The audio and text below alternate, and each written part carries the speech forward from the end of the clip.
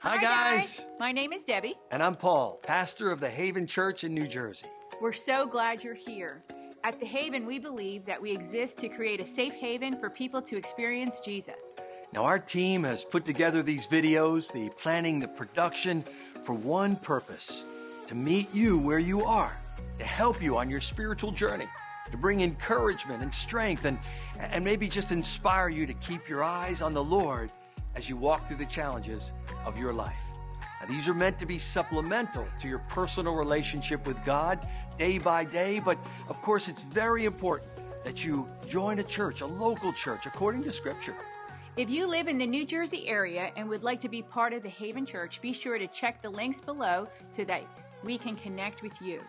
And don't forget to like and subscribe to our channel and click the bell icon so that you never miss a weekly video of worship and encouragement. Once again, we are so glad you're here. Enjoy. Hey, Haven family, Haven friends. I'm Paul, pastor of the Haven Church, and welcome to a very special time together. Literally, welcome into my home. And I have my friend and brother with me at the table, Pastor Bob Santilli. Bob, thanks for coming, man.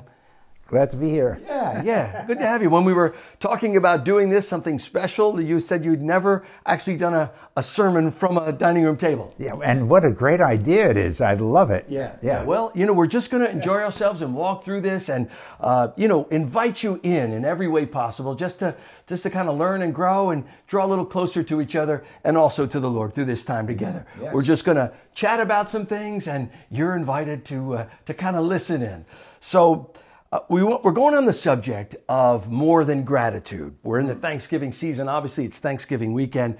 And, obviously, thanks and being grateful to God is the center of it. And we highlight that this time of the year. But on many levels, I feel like it goes even deeper, more than gratitude. So one of the things that's beautiful about this time of the year, by the way, my favorite holiday. I love Thanksgiving. Yeah. Wow. Besides my birthday, which, is not a national holiday, but it's still very special. But I thank you for that laugh from the audience. I really do. I love Thanksgiving because it's not as commercialized. We're not putting lights out and whatever. Those are fine. But this one seems to be a little more, maybe organic, a little more pure. But I love the fact that there's so many traditions associated with Thanksgiving. Yes. Matter of fact, sitting at this table, the plates that we're going to eat off of later, that you can't watch. But sorry, these plates are actually, they were my mom's. And growing up, we had these every Thanksgiving. So she would bring these out, and it was just even looking at these as Debbie was setting the table and unpacking, it kind of brought this really warm feeling because the association of seeing these only one time of the year through all my childhood and even my adult years while mom would have Thanksgiving meal, they were not expensive, and yet they're priceless. Yes. Because of what they represent. Yes. They're beautiful. They're really beautiful. Did you have tradition? My sense of tradition has to do with food. I love food, as we all do. Yes. In my family, Thanksgiving dinner, that's why I liked all holidays equally. The food was abundant and plentiful. We'd all get together, kids' table in my aunt's house, and they would bring out the antipasto first. Then it would make the pasta. Yeah. And then they bring out the gravy meat, the meatballs and the sausage and the braciole. Yeah. Then they would bring out the turkey after that. Yeah, right. With all the trimmings. Got it. And we'd sit around the table for like 6 hours eating. And it was wonderful, Beautiful. But that's the tradition we had. Just be together for a long time, eating, talking, laughing, that kind of thing. I love it. Yeah. And, the foundation, the origins of this holiday have to do with just that, with food. And I figured maybe because I'm a guy that loves to give context, whether it's in Scripture, Old Testament, New Testament, the background, so that we can understand why it was said, who it was said to. I love that. But I think also even on this celebration weekend of Thanksgiving, I want to go into just a little bit of the historical context, because many folks may be uninformed or misinformed or just forgot. Yes. But it started actually back in September of 1620. And a group of folks that valued their religious freedom and didn't feel they could get the full expression in England, in Plymouth, England, they got on a boat called the Mayflower. 102 of these people got on, families, women, children, their provisions, and they set sail for across the ocean to the land of plenty, to the land of opportunity, to America. 66 days they were on the Mayflower, crossing the ocean. Wow. Now, a few years ago, Debbie and I went to Plymouth, Massachusetts, which is the place where they landed and settled. And among the many things there, historically, they have the replica of the Mayflower, and we did the tour. Oh, wow. This was not a cruise ship. This, I'm telling you, claustrophobia, walking through there, imagining over 100 people, imagining children in this very closed-in area, how it just must have been awful. And they did it so that they could worship God in total freedom and independence. So after they land, they eventually find their way to what become known as Plymouth, Massachusetts. They use the same name, and they begin to settle. Now, because of the squalor, because of the conditions, Bob, the historic records show that less than half the people that got on that boat got off that boat. Wow. Just perished from disease and starvation and various other things. Wow. So less than 50 come into this opportunity of promise, and they begin to forge their new life. And they did not know what the soil was going to be like. They did not really even know totally what the conditions were going to be like. They just started out in this incredible life's journey. And after a little over 1 year, in November of 1621, their governor, a man by the name of William Bradford, saw the harvest that they had from their first year of planting corn, and saw that it was abundantly more than they expected.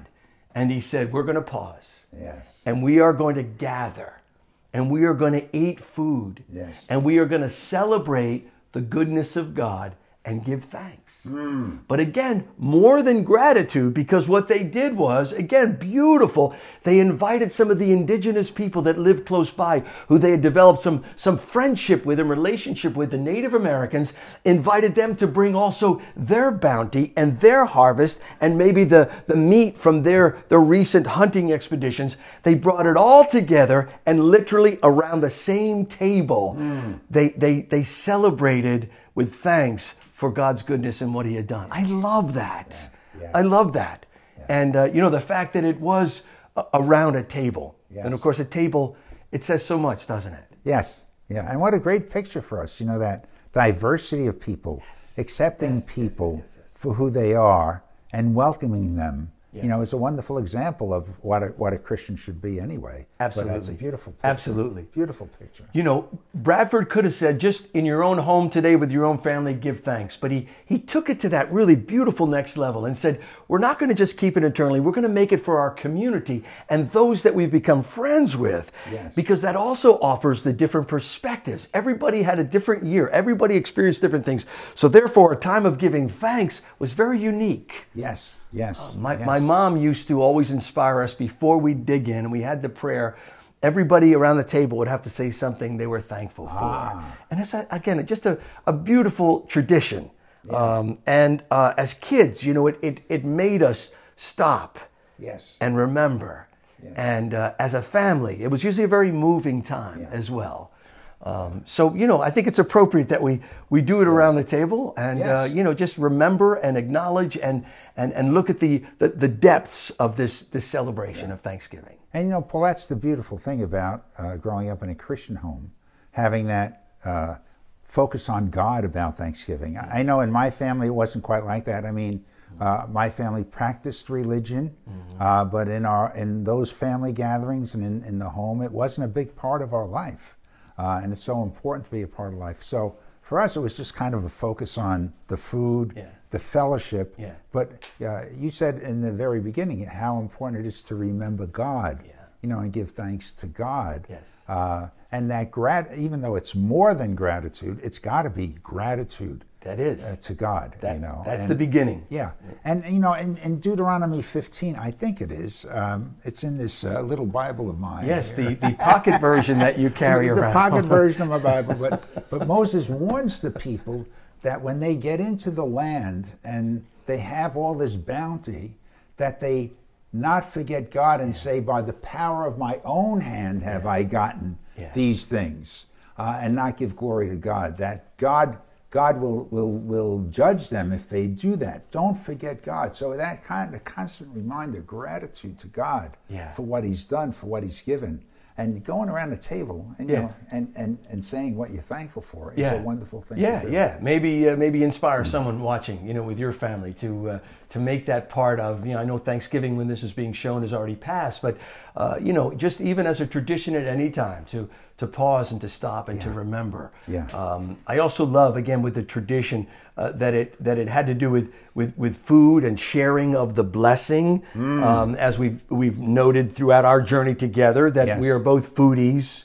You know, we have many similarities. We both grew up part of our life in one of the boroughs of New York City. You were Brooklyn, I was Staten Island. You know, we both are of Italian heritage, so there's those blessings. Of course, it's okay. Both in the ministry, and of course, our paths have crossed so beautifully, and you've been a great blessing to me. But you know, we love and we get a kick out of, in every message somehow you tie in food, and it's a beautiful thing. It's a beautiful thing. Let me tell you about my pepperoni stuffing. No, I won't do that now. Wait, do you really put pepperoni in your stuffing? Oh yeah, I make a pepperoni stuffing that's in high demand. Well, add me to the list of demand, because I didn't know you could do that. You could put pepperoni in stuffing. Oh yeah, but I'll tell you about the recipe another time. I got it. See, if you want it, it's $100. Just send me a money order, and I'll get it to you. Yes. Half of the funds go to the Haven Building Fund. Yes, so certainly. Well, you know, speaking of food, I heard a rumor that I think here and on this video and broadcast we should clear up. Okay. Right.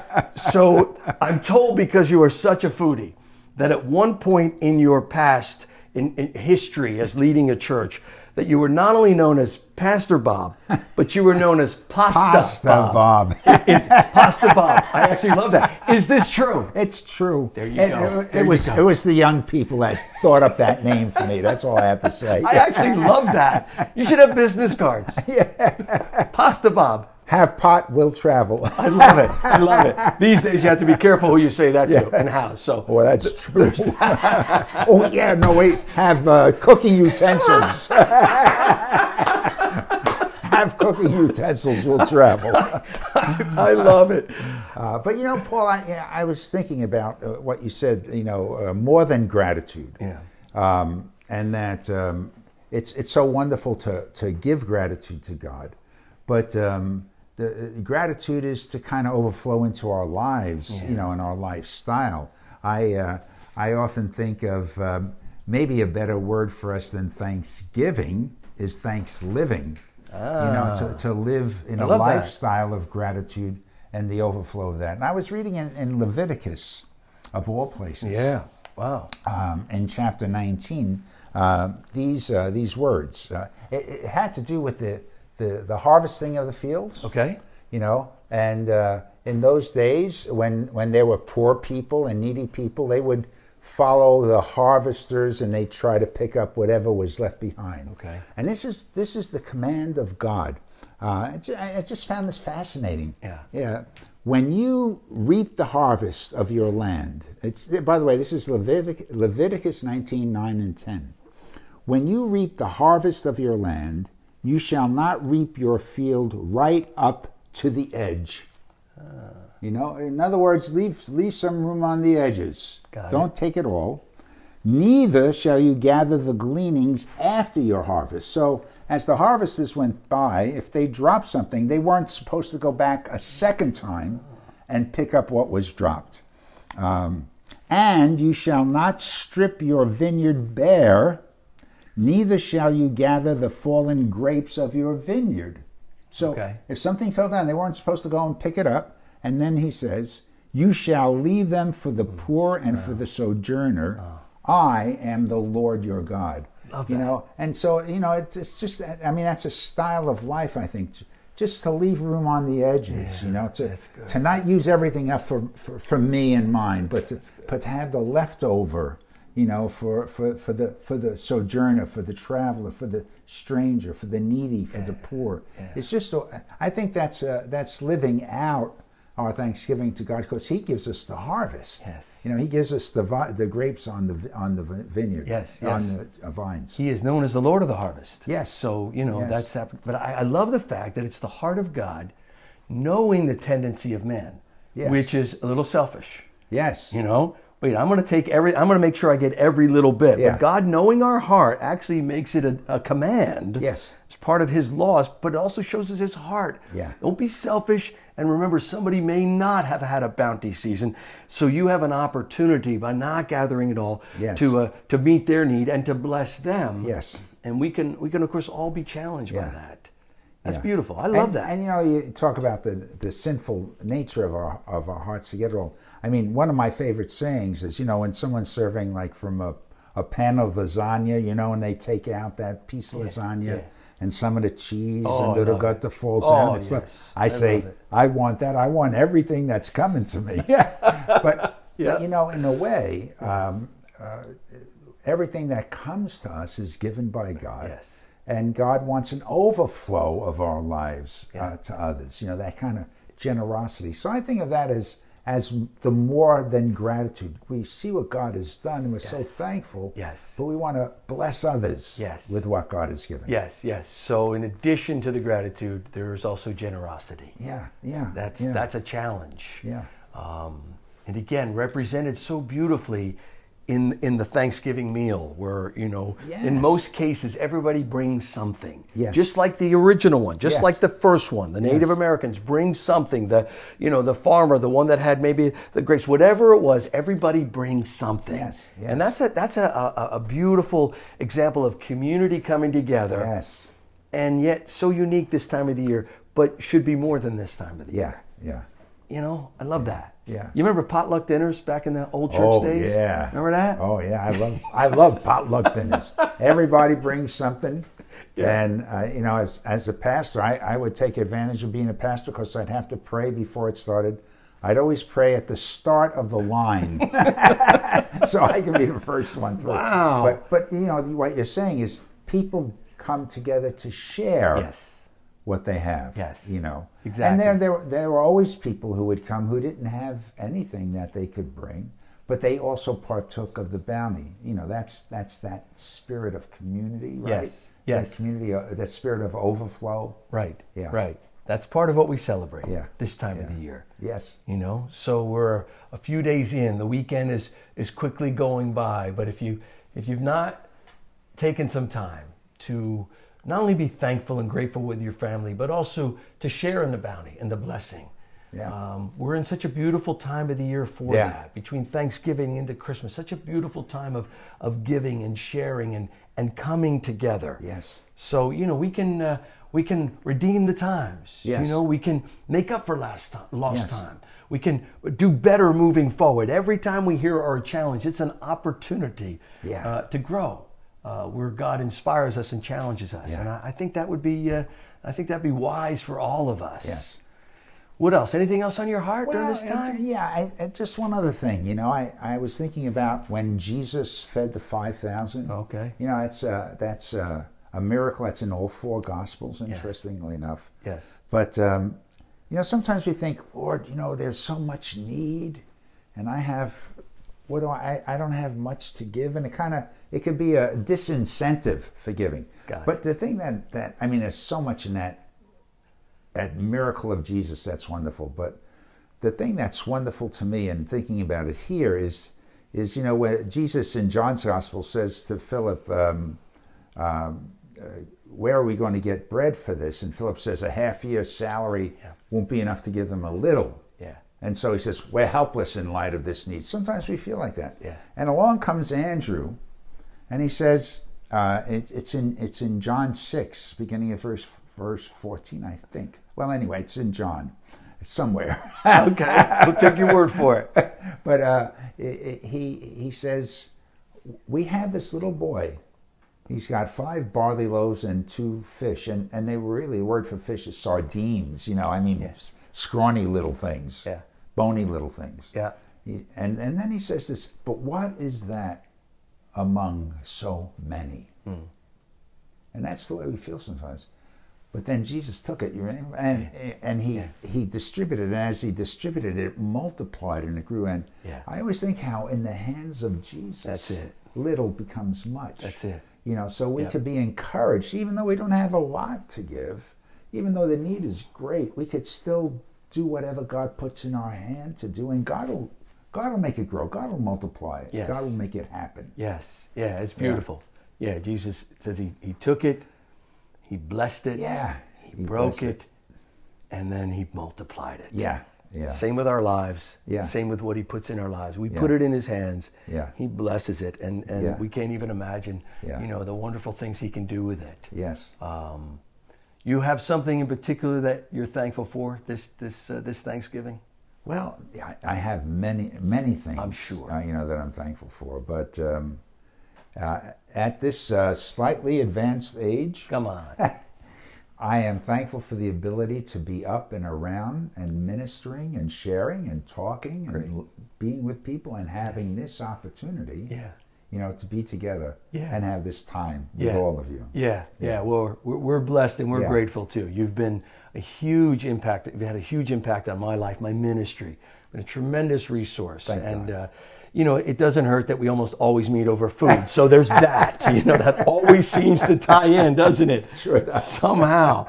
And I was thinking, this has gone so well that maybe you could start a new career. Ooh, so you could go and combine restaurant reviews with a message while you're at the table. So you go to a restaurant, you eat their food, you do the review, and then you film your message. So you could best of both worlds. I'm accepting sponsors. There you go.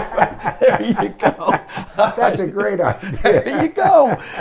Again, I want a piece of the action. Just cut me in. The Haven needs funds. All right, I'm just going to say that. Well, of course, my heart's just filled with gratitude, the amazing timing of God that right before Thanksgiving, just a week and a half before, we purchase and move into our new home. What a miracle of incredible God's miracle. Provision. Yeah. Hallelujah. Incredible miracle. Yeah. So there's not only excitement and joy, but there is such a depth of gratitude from this pastor and among the Haven Church. Amen. So we're looking forward to what's ahead. It's not the end, it's a beginning, but that's definitely on the top of my list of what I'm thankful for. Oh, yes. So let me wrap up with this. Just a couple of verses out of Psalm 136. And it doesn't even say this is a psalm of thanksgiving per se. In other words, like only read this on the holiday. It seems to be that way. And it's used a lot. I know growing up, I heard these verses. But it's the challenge is really not just for the weekend or the time of celebrating the holiday, but for our whole lives. As you said, thanks living. So let me read a few verses. And it's written in a very unique style where the psalmist would declare something and it was as though the congregation was to come back with the next line. So he starts by saying, Psalm 136, give thanks to the Lord for he is good. And the congregation was to respond, his faithful love endures forever. Then verse 2, give thanks to the God of gods. And you let that sink in, and then the congregation was to come back and say, his faithful love endures forever. Verse 3, give thanks to the Lord of lords. And they would say back, his faithful love endures forever. And then if you skip way down, because in between there's some specific testimonies of what God had done for Israel in their history and their past, and they just recalled it and gave thanks. And then verse 25, I love this, he says, he gives food to every living thing. So again, he brings it back to food. Bob, I love it. And with a tear in our eye, we could say, his faithful love endures forever. And then it ends this way. Give thanks to the God of heaven, the one who sees it all, is high and lifted up, but looks down and condescends into our world. Give thanks to that God at this very moment. And the response should be, his faithful love endures forever. So we give thanks with you. We give thanks together. Yes. I appreciate you making time in the busy holiday season to come and be around this table. And once the cameras stop and the videoing stops, your wife and my wife and some other family members are going to join us at this table. And we're going to enjoy some Thanksgiving food off of the plates I grew up eating off of. Just very, very special time together. And we're going to make it significant. And I just encourage you in this time, in this season, Be thankful. Be Yes. generous. Invite people Yes. into your world, into your life, into your home. And let's make this about much more than gratitude. And God will Yes. bless us for it. Let me pray as we close. No, as a Amen. matter of fact, you pray, Pastor Yes. Bob. Father God, how we thank you for the greatness of your love for us in yes. Jesus. Thank you that you have accepted us because of Calvary. Thank you, Lord. Thank you that you open wide your arms and you receive us as your dear children. What a privilege is ours. And Lord, we would say how wonderful it is that your faithful love Yes. endures forever. Forever. And thank you that nothing can ever separate us from the love of God which is in Christ Jesus our Lord. How thankful we are, Lord. Yes. In Jesus' name. Yes. Amen. Amen. Amen. Hey, I love you, man. God bless you, brother. Thanks for being Oops. here. All right. No, we're good. We're good. We'll see you soon. We're so glad you joined us tonight. If you want to stay connected to what's going on at the Haven, the best thing to do is follow us on social media or subscribe to our YouTube channel. We post videos every week as a way to encourage you on your journey. So stay connected with us.